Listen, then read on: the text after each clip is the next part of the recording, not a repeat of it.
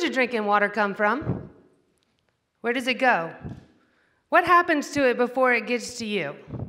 Now, as your Savannah Riverkeeper, that's a question that I've asked hundreds, if not thousands of times throughout the years, and the answers are as varied as the people that I get to deal with. Sometimes I hear the sink, the ocean, the sky, dinosaurs. Well, for most of us in the room, the answer is the Savannah River, a river that supplies 1.5 million people with its drinking water every single day. It goes through 3 large lakes, reservoirs, is shared between 2 states, has 48 industrial and municipal outfalls, has the first nuclear power plant to expand in 38 years. It's the home of the atomic bomb and all the relic contamination that goes along with it, and the 3rd largest port in the United States. So, your drinking water gets around a lot. I get asked all of the time, what is the single largest issue facing the Savannah River? The answer is simple: lack of awareness. Now, why is that? Why don't we get it? Do we not understand that our drinking water comes from the Savannah River? Do we not understand that we need that water to thrive, that our economy needs it, that we need it for our health?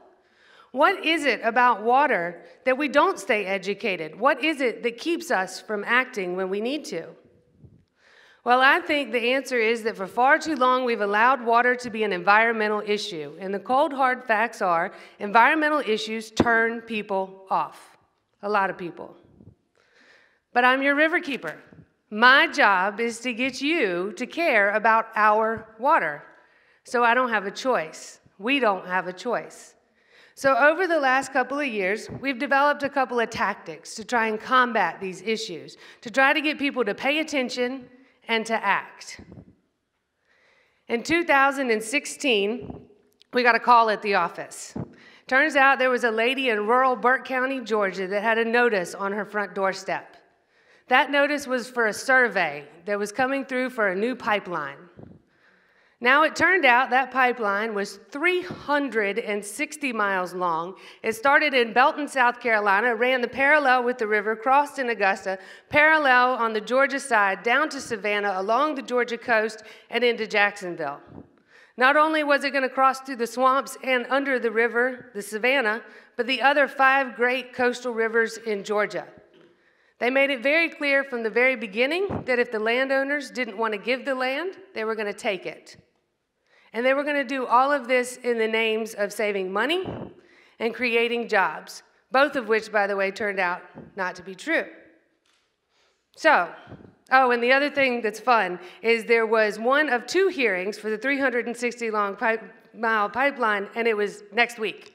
So we did what we have done in Riverkeeper many times over because we looked. We have landowners that need help. We have the media. We have citizens that need answers. We have a river that needs us. We went into crisis mode.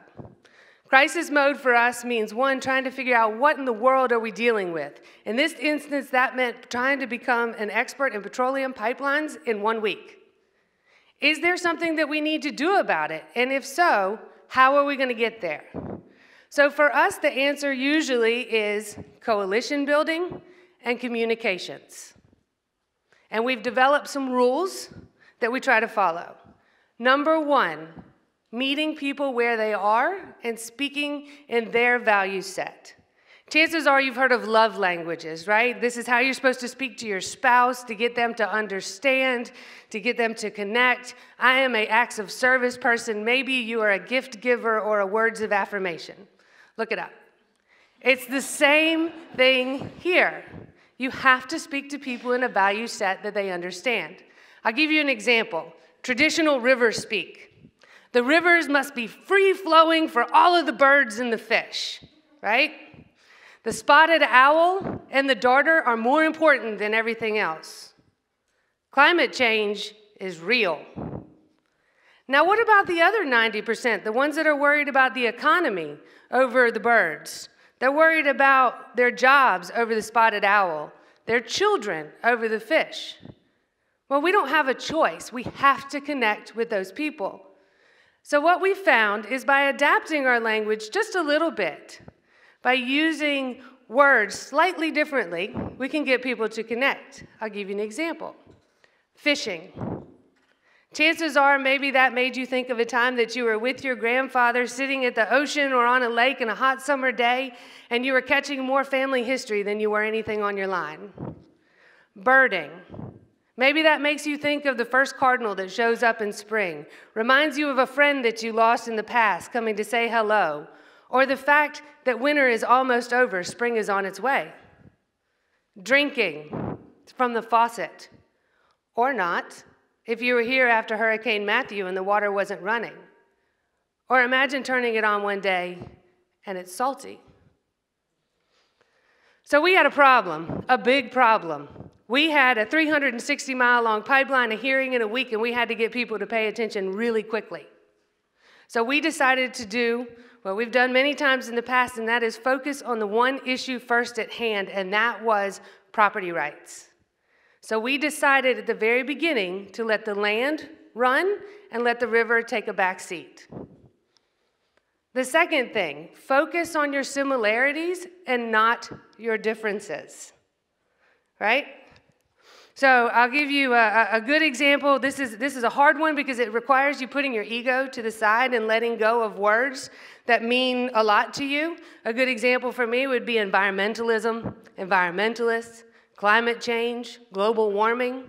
Now, do I believe that we need to stop petroleum pipelines from expanding in the United States because we have to stop our reliance on fossil fuel? And if we don't, we're going to burn the damn earth up? Yes, I do. But one, my job was not to solve climate change. It was to protect my river.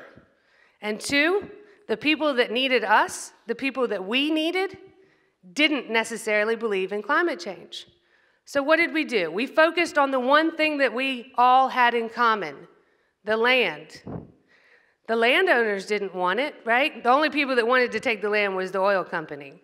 The landowners, they didn't want it because they want to keep their land. The competing oil companies didn't want it because, to be honest with you, it's an unfair business practice that a tool they didn't get to use. That's an unfair economic advantage. And the third was citizens, because it is just downright un-American to take somebody's land and give it to a private company for private profit.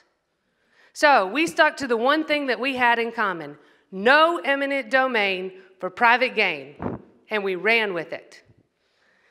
Now, a word of advice.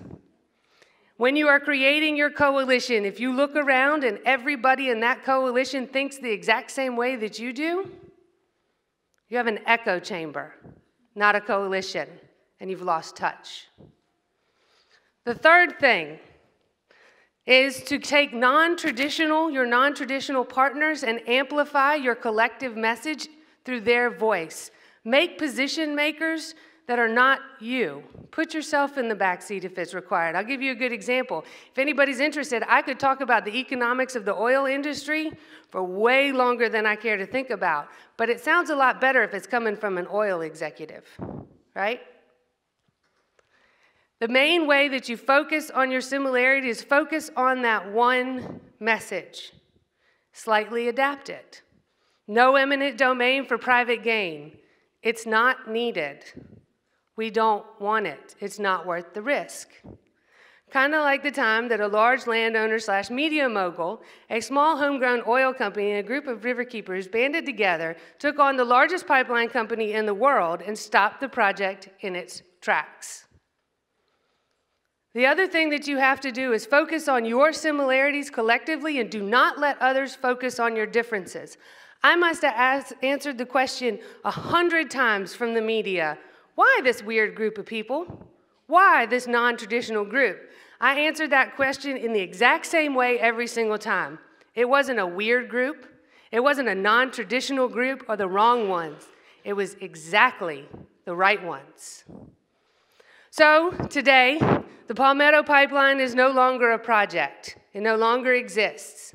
But the coalition that came together not only stopped a pipeline, but we changed the law in South Carolina and Georgia, greatly strengthening the eminent domain laws, greatly strengthening the environmental oversight. What we did together was take the power back and give it to the landowners and the people. We did that by focusing on people's value sets, the value sets of the folks that needed us and that we needed, and catering our message to them. And we always worked with the non-traditional partners. We always have. And we get over the fact that we won't always agree.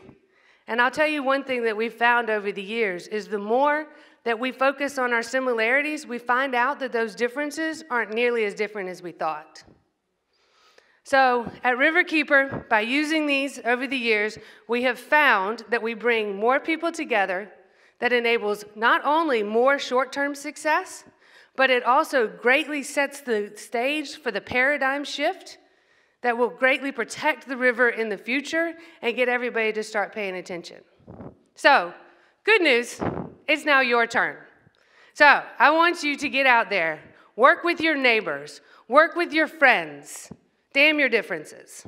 It's not always going to be easy, it's not always going to be fun, but I can promise you one thing, it will be exciting, and together, you just might find that you win. Thank you.